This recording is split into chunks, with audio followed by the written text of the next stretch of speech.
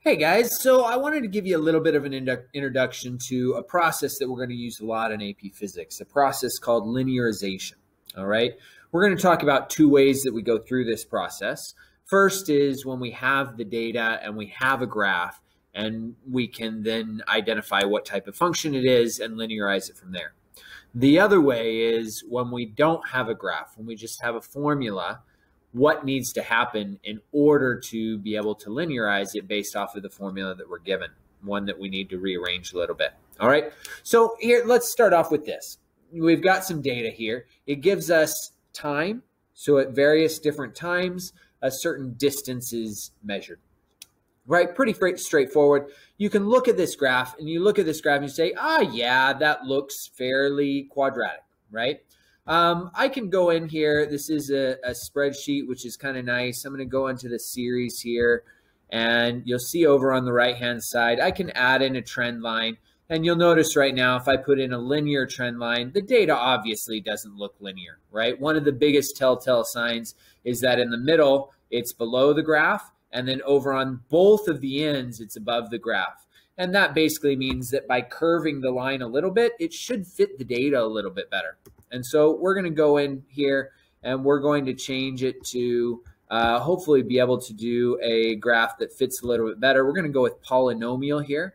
We're going to go with polynomial degree 2, and you see that it goes through the points fairly nicely, right? Not perfect, but fairly well. This is a point I want to make. I'm clicking on the r squared value here because the r squared value tells how close it is to the actual line.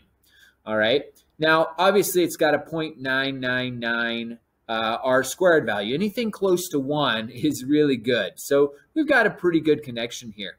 But I want to make a point in that just because it fits better doesn't make it right. Right? Look at this for a second. I can actually change my polynomial degree to a 6th polynomial. So it'll be an x to the 6th function. And what happens when I do that? You'll notice that now the line actually goes through every single point there. However, that doesn't really, yeah, you can see the r squared value is now 1. It's now perfect because the line actually goes through every single point. Physics doesn't really work this way, right? Just because the math says that's a better fit doesn't mean it's actually a better fit for our situation. Chances are this is an object that's rolling down an incline or something like that, and it's speeding up as it goes down. That's going to be a fairly consistent increase. It's not going to be kind of a wavy type of function there, right? And so one thing I want you to recognize right away is, yeah, you can make a line that fits the dots better. But just because it fits the dots better doesn't mean it's fixing the data better. So I'm going back. In physics, we like to try to say that the things are, nature is simple. It likes to be straightforward. It's not gonna make a very complex situation if it doesn't need to, right? So what you can see here is that it looks fairly quadratic. Now, to confirm that, we're gonna do something called linearization, all right? So what I'm gonna do is I'm gonna actually add in a new column to the left, all right? Now, we believe that this is linearization, which means we believe it's quadratic, which means that y is equal to x squared, right? It doesn't have an x, well, I guess the x-intercept is 0 down here. It looks pretty close to 0. It does have a 0, 0 in it. So we do kind of believe it goes through the origin. Y equals x squared is kind of the parent function there, right? Now, it's probably had some stretches and squishes that makes it look a little different than our normal y equals x squared. We're not going to worry about those exact numbers right now. The important thing is recognizing that it's an x squared, and that if I graph y versus x squared instead of y versus x, I should be getting then a linear graph. Here, let me show you. So what I'm going to do is I'm going to take the time and I'm going to square it, okay, because time is the x value. And by graphing y versus x squared, I want you to see what happens. So I'm actually just going to take each of these values and square it, okay? And yes, I want it to autofill. So it's just taking each of my x values and squaring it here, all right? Now what I'm going to do is I'm actually going to take that time squared, and I want to graph those, all right?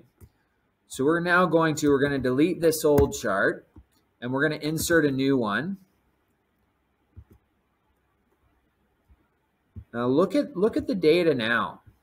You see how it's almost a nice, clean, perfect straight line? Again, I can go over here to my chart editor. I can go into the series. Let's see if I can get it to, there we go. There's our series. We're going to add in that trend line and a linear. Look at that. It's got a really nice linear graph there.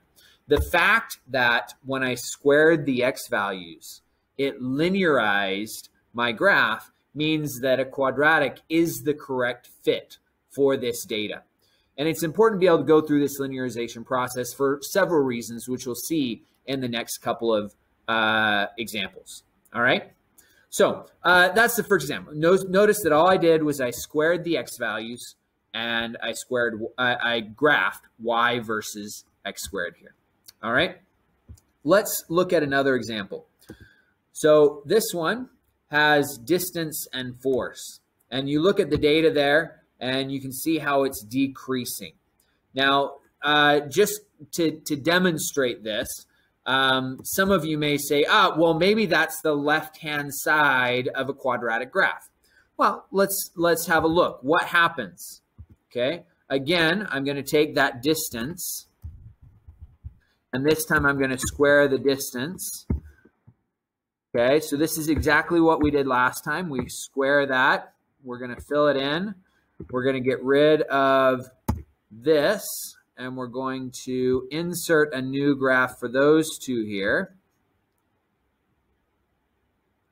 Chart. All right. And there you go. Look at what happens. This is the distance squared, but see how it doesn't linearize my data? It doesn't seem to make it any better or worse. It looks almost the same. All right. This is evidence that my initial data was not quadratic. And I know some of you are sitting there saying, well, yeah, I knew that, Mr. Bywater. I knew it wasn't quadratic. You're just crazy. Okay, well, I can't debate that. However, let's go back to our original data here. We're going to insert the chart just for those that weren't able to figure it out. Hopefully, you look at this and you look at that and you say, well, look at that. It looks kind of inverse. See how as X gets bigger, Y gets smaller? That looks kind of like our mathematical relationship of inverse. So let's try that. Let's try 1 over distance. Okay, and so this is going to equal 1 over the distance there. Now, we put that in. We say, yes, please do. We're going to get rid of our old graph. We're going to graph the new graph. We'll insert that chart now. And look at that. How does that look? How does that look there? We're going to go to Customize Series. We're going to put in that linear trend line. What do you think? That look linear to you? It looks better, but does it look linear? Look at the last, think about the last one. Remember how it was below down in the middle and then it was above on the ends? That was a sign that it wasn't really a linear graph. It was more of a curve. All right. Now, if you think back to that original graph that looked like an inverse, remember on the worksheet that I gave you, inverse and inverse squared look very similar. This is the way that we're going to be able to tell the difference between whether it should be inverse or inverse squared. If we test inverse, which is what we just did, the reciprocal function, the 1 over x, if we test that and it looks like this, where it still looks like maybe it's a quadratic, then it should be an inverse squared for the quadratic. We can test that. We can do 1 over x squared, and we can graph that for the inverse squared function. And that's what we're going to do right now. If I were to get a linear graph here, I'd say, yeah, it's inverse. But what we're going to do is we're going to say, okay, well, let's try inverse squared. So I'm going to do that distance squared. So instead of doing 1 over a squared, I'm going to do a2. I'm going to do 1 over a2 squared. So it's going to take that previous cell, and it's going to do 1 over that cell squared. All right. Again, we're going to copy this down. There we go. It changed all those numbers. And look at this. Look at how nice and clean that linear graph is now. It's a little bit above, a little bit below. Deal with it. Okay, when we gather real data, it's not going to be perfect. It's not going to go through all the points. That's what we talked about in the previous video. The previous section of this video is that going through all the points is not necessary. Modeling the data and trying to understand what those data points are trying to tell us, now that's important. And so at this point, we now understand the relationship between distance and force for whatever the scenario is here is inverse squared. That if I do 1 over x squared, right, that I end up getting a graph that gives me a straight line. And notice that the data here is 1 over x squared. I know it didn't change my label for me. That's not a big deal. But the idea is that we got a linear graph here. All right. I'm going to show you one more example. I told you there were 2 different ways that we would use this. So come on with me to the next one, and we'll look at one more example. All right. So this is our last example. You'll see this is a little bit different. We don't actually have an equation here. We have a couple of variables that we're able to measure, right? Due to whatever the experiment is, we're able to measure the acceleration, probably using some type of accelerometer, right? Your phone has an accelerometer in it. It can measure acceleration. So some type of accelerometer. And then we can also measure the radius, right? The radius of the circle that the object is going in. It's moving in a constant velocity, so it's some type of object that can go at a constant velocity, and we're just restricting the radius and finding out how that then affects the acceleration, right? And so, therefore, these are the 2 variables that we got. We've got r and a, and we want to be able to put those together as a relationship. I think that it's probably easiest if we look at r as the independent variable and a as the dependent. But the question here is, how do we need to write this? We have an equation, right? And this is more likely what you'll see from AP. You're likely to see something where you can create an equation. Probably not this simple, but this is a good way to start. You can write an equation, and then you have to figure out how to make that equation linear. All right? So what I want us to look at here is we've got A equals v squared over r. We want to think about how this can be written so that it's linear. The most common linear equation here that we know of is y equals mx plus b. You're all comfortable with slope-intercept form, right? So we've got y equals mx plus b. So how can I write this so that it matches that y equals mx plus b? Well, you can see that a is already over here where the y is. So we could make y equal to a. Now, there's obviously nothing being added on at the end, and so we can make our y-intercept 0. This won't always be the case, but in this situation it is.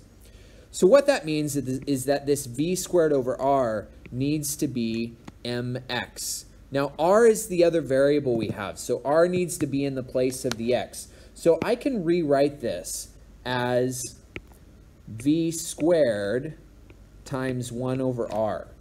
Right? That's the same thing as v squared over r. And so I've taken the r term and I've put that in the place of the x. And so you'll notice here that x can be 1 over r. M is v squared.